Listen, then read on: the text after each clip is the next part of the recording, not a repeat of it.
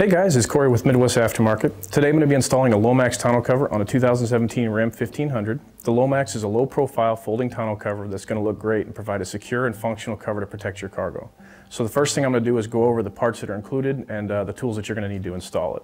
So the cover itself will include 2 rails, 8 clamps, like this here, and detailed installation instruction sheet. The tools you'll need, a 1/2-inch wrench, and an optional tool would be spring clamps to hold the rails in place as you install it. When installing the rail, you want to make sure that the front catch is towards the front of the truck and that the seal is up against the bed rail. We're going to go ahead and install the rail now. The easiest way to do this is if you have a spring clamp handy or a friend to help you hold it up. Vice grips will work in a pinch. So go ahead and use that to secure it in place. Now we're going to go ahead and put the clamps on. We're going to install the front clamp first. You want to make sure that the teeth on the clamp grip the groove on the rail, and you want to get it as far towards the cab as possible. All right, making sure that the rail is as far forward on the truck as possible. We're going to go ahead and install the front clamp.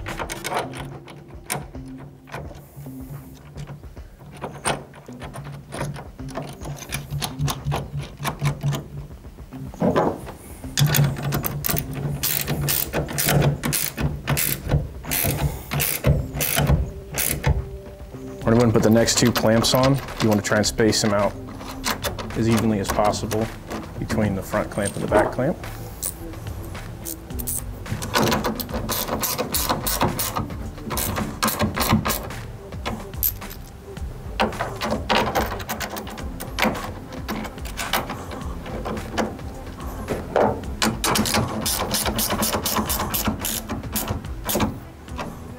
We're going to go ahead and put the rear clamp on. Once you get all of the clamps in place, you're going to make sure that the rail is sitting nice and level. If the rail is leaning one way or the other, you can go back and adjust your clamps to make sure that it's nice and level. Once everything's in place, make sure to torque down the clamps to 20 foot-pounds and remove your spring clamp or vice grips. Okay, we're going to go ahead and install the cover now. We've got the driver's side rail in place. You're going to want to line up the hooks on the bottom side of the cover with the front catches on the rails. Hold it up at a slight angle, slide it into place, and set it down until it clicks. Next, we remove the front safety clips that hold it in place when you're going down the road. Now that we've got the cover in place, we're going to go ahead and latch the safety hooks onto the safety latch, and you need to do that on both sides. Now we can fold the cover out.